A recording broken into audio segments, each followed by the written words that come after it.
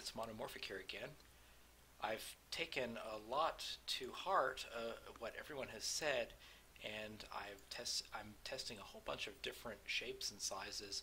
Right now I'm working with this this upside down curved pyramid, and I had a lot of recommendations that I should move the emitter up and down, and I noticed that it was less efficient down here and more efficient up here, with a sort of a gradient between the middle and the top.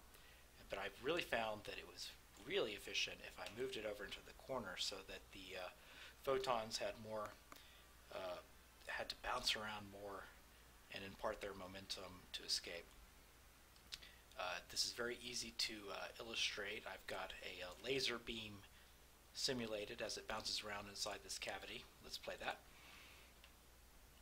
We're going to let this run for about 150 frames and then do a very quick analysis.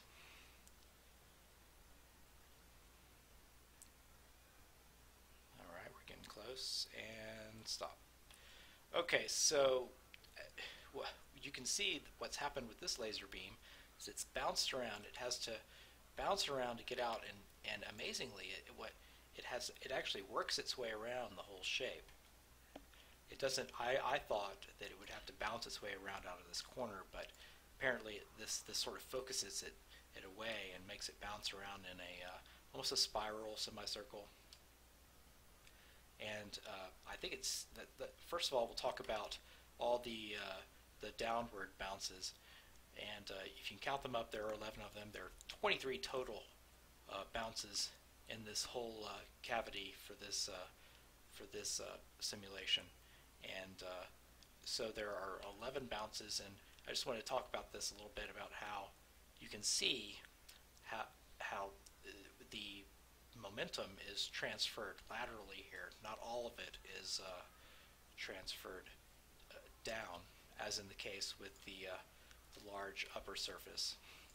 And just to illustrate how that works, you can see there are actually 12 bounces for the large upper surface. So in this case, we clearly have a net linear momentum up that, based on my conservative estimates, is at least an order of magnitude better than a simple photon rocket. And that's sort of where I'm at with the I wanted to be able to clearly illustrate how it's possible to get net